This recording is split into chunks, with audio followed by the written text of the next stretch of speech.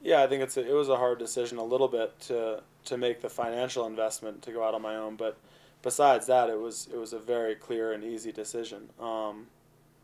The ski team didn't really leave me a lot of choice. I was going to go out on my own, or I was going to pay to be a part of the ski team. So, that was an easy decision for me. The question was how frugal to be, how committed was I to doing my own program, and for what time frame, and those are questions that when you break out on your own are a little bit difficult to answer, because there's always been corner cutting. There's always a question of where do you spend your money, and how thorough are you with the overall program. And in this case, going on my own, I wanted to be, I didn't want to leave anything out there. I wanted to make sure that every area that I could identify that needed to be improved or needed to be dealt with was dealt with to the maximum of my ability.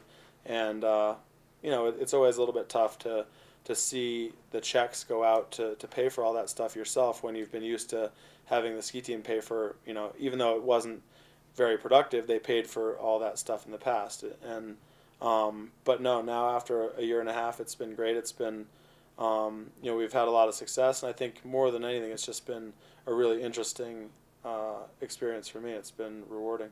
Really, a lot of what went into designing the brand around the recipe and the company mantra, whether it's reading the Madhouse Creed.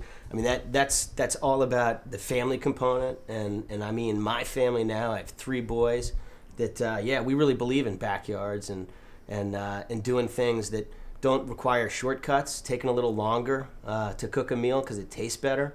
And I think that's one of those threads that when I remember back in my childhood, back to a time when things were a little bit slower, there wasn't as much noise around. You could actually take time doing things and enjoying things. Among them, eating a bag of potato chips and hunkering down with it, and that underpinning of things not being as fast when you're a kid and being able to actually slow down and enjoy them is really what the Madhouse brand is still about.